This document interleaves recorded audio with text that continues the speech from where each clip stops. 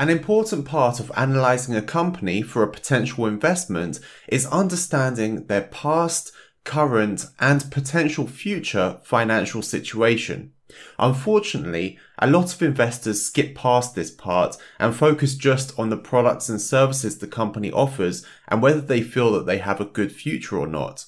And we're not even talking about Wall Street bets YOLO type investors either. We're talking about everyday investors who take unnecessary risks by not looking into the financial health of the companies they're investing in. The most common reason for this is that they don't understand the financial statements. And that's quite understandable because they're full of numbers, strangely worded items, and can seem a bit confusing or complicated.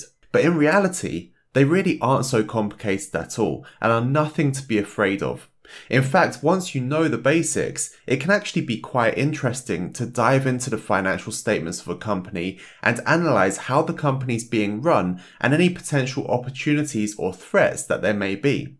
There are a number of different ways to analyze the financial statements, but before you get to that stage, you need to know how to read them so you know what it is that you're looking at. In this video, we'll go through the basics of a financial statement and explain the key sections so you can see how straightforward it really is. Now, as I'm sure you can see from the length of this video, we're not going to go into detail about absolutely everything, but we're just going to go through the main sections so you can get a good understanding.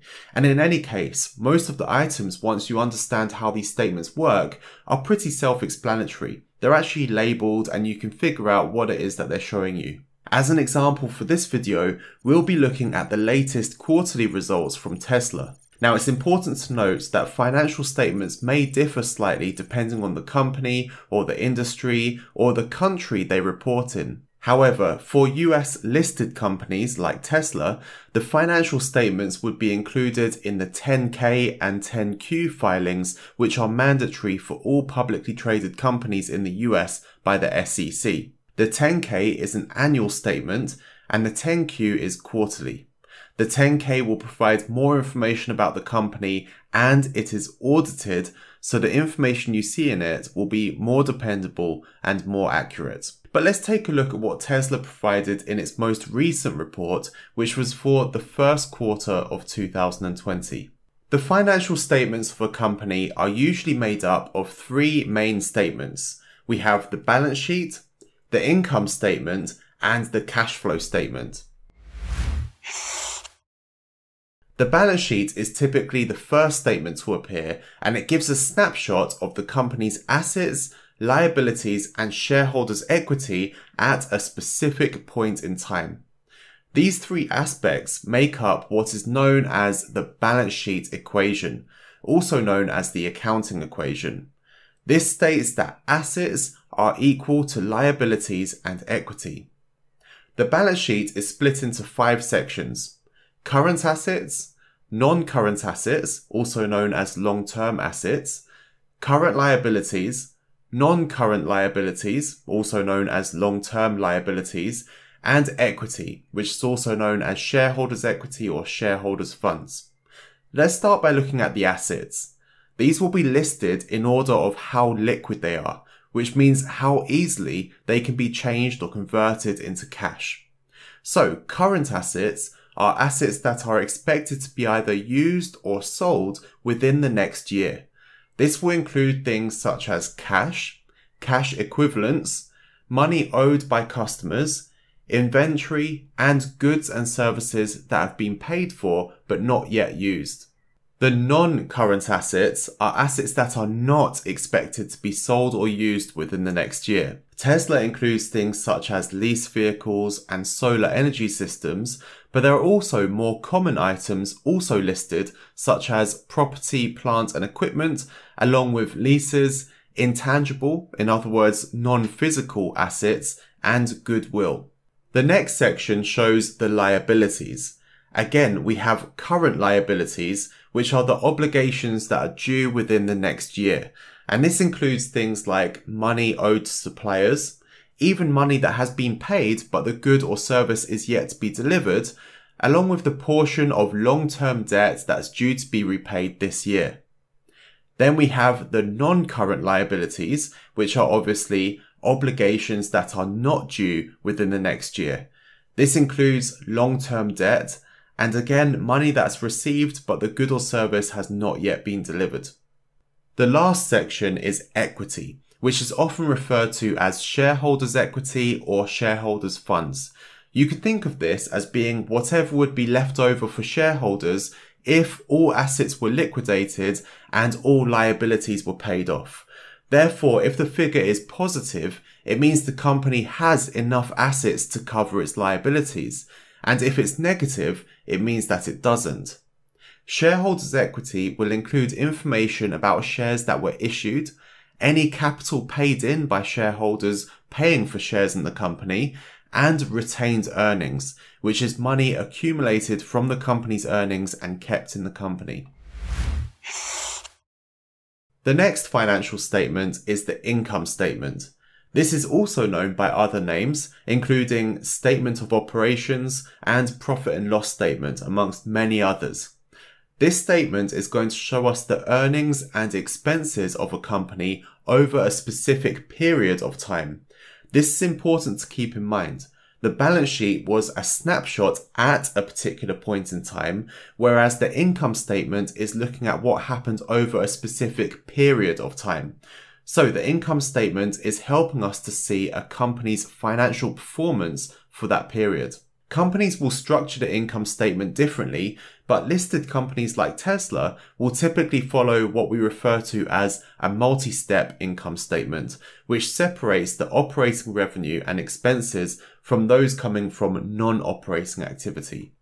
So we're looking at gross profit, operating income or loss, the income or loss before taxes, and then the income or loss after taxes.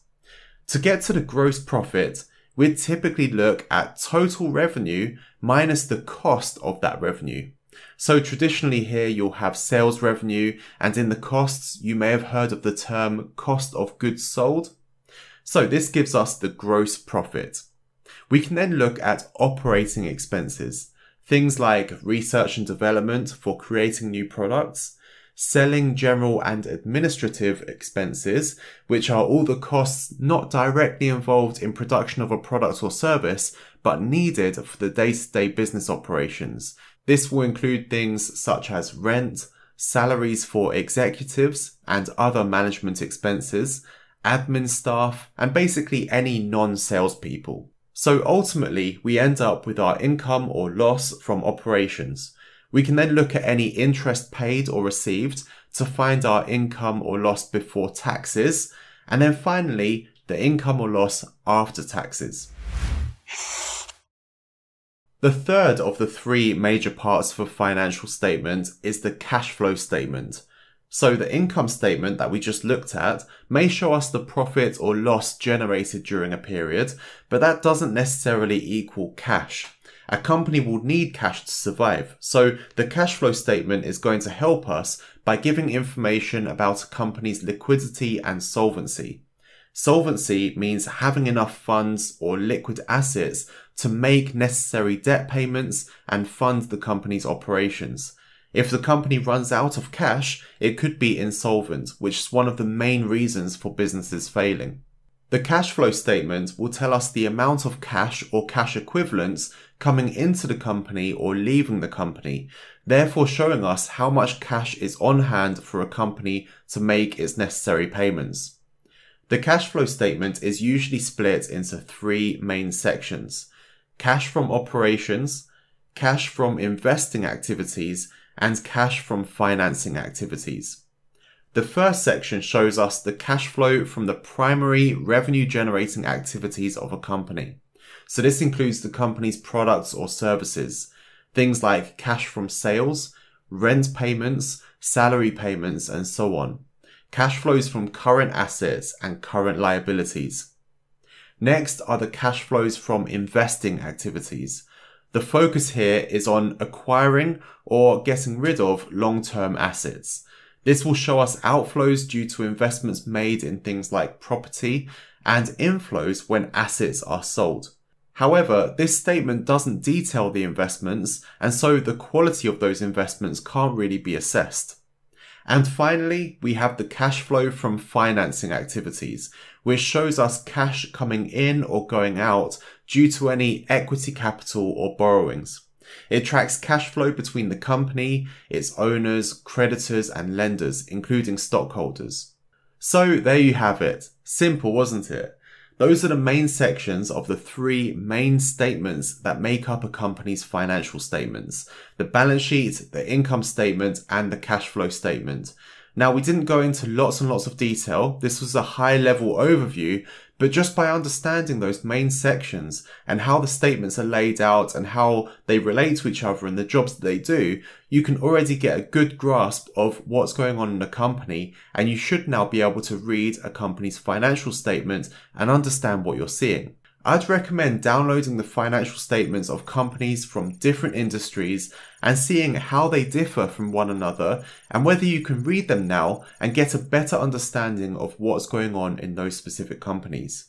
And if you like this video and want to see more on this topic, such as how we can take this a step further and use ratios to analyze the financial statements, then hit that thumbs up button to let us know.